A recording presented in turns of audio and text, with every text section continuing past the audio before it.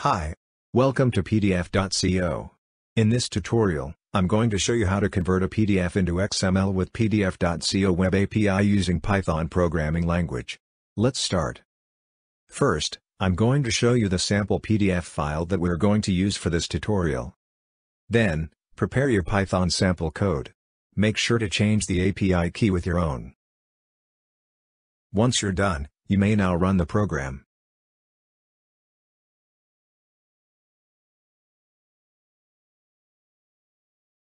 The program runs successfully. As you can see, the output is named result.xml. Here's what the output looks like.